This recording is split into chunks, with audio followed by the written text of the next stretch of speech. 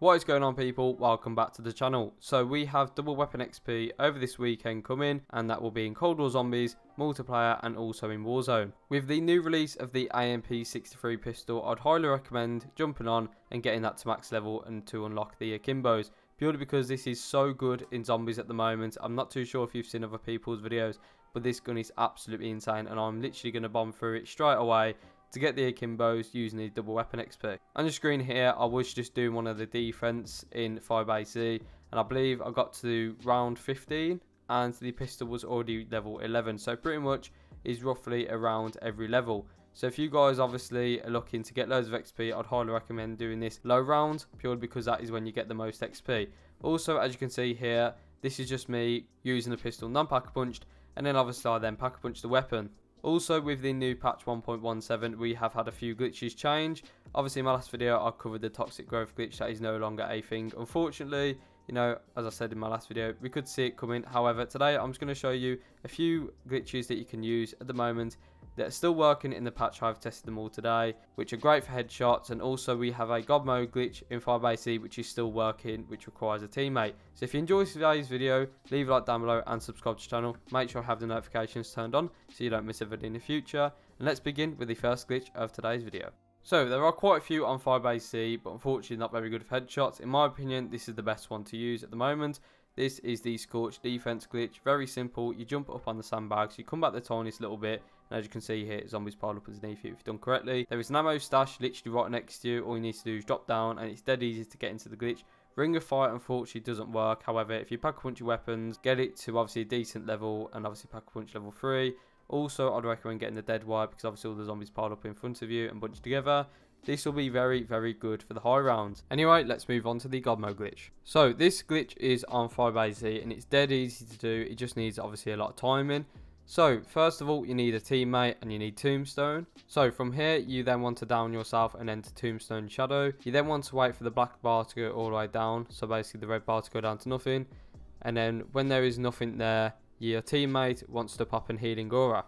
And then as you can see there, if done correctly, you will come up, loads of green stuff will go around your screen and you'll be revived. Now, this is the important bit of this glitch.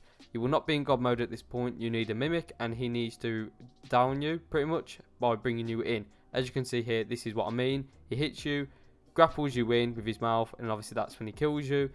You will literally go straight dead. You won't be able to go down. You know, your teammate won't be able to revive you at this point. You'll be spectating your teammate. This is when you'll be in God mode. When you spawn back in, as you can see here, all the zombies avoid you, and if your teammate does actually leave the game, or if he does a God mode glitch as well, pretty much the same process as what you've just done here, then all the zombies will completely avoid you and will pile up in certain areas around the map. So obviously one of you can take one pile, one of you can take the other, or if you do solo, you know, you can just use one pile and get loads of XP that way. And obviously headshots will be dead easy because the zombies will stay still as well. So in my opinion, this is a very effective glitch to do. Also, like I said, you can have more than one person using this glitch. Anyway, let's move on to the next one. So for these glitches, they are all on D machine, and they were in my last video. Obviously, if you haven't checked it out, then obviously you can stay on here. I'm just going to quickly bomb through all these glitches that are still working. The first one we have is the van glitch. All you're going to want to do is open up the door going down into the pond. Then you want to jump onto the van, run into the pole, as you can see here. If done correctly, your legs will start to float in the air, and all the zombies pile up in front of you. Very easy glitch to do, and obviously they will stand still, so it's very easy to get headshots with, and obviously get camos. The next glitch we have is in the crash site, which is near the plane glitch. The first one here, because there is two of them, can be quite weird to do.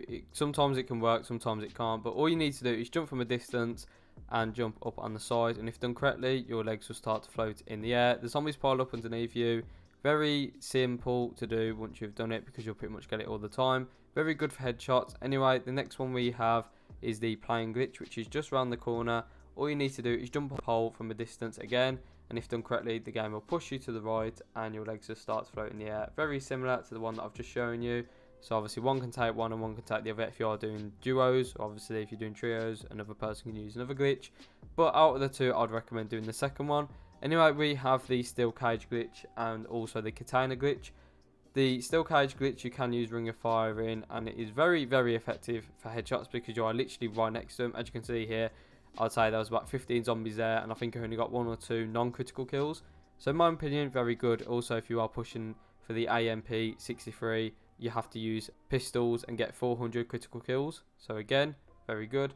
Here is the container glitch. Again, you jump up, come back the tiniest little bit. This is okay for headshots, but I'd recommend using the steel cage glitch out of the two. The next one, we have the furnace glitch, and the last glitch of today's video actually. Very simple to do again. You jump up, come back the tiniest little bit, and the zombies piled up underneath you. This is located in the medical bay and is opposite speed cola. So in my opinion, the best glitches out of all of them would probably be the steel cage glitch if you are looking for camos. But obviously you can go on 5AC if you have more than one person and use the God mode glitch. I would say use that one, like I said, if you aren't solo.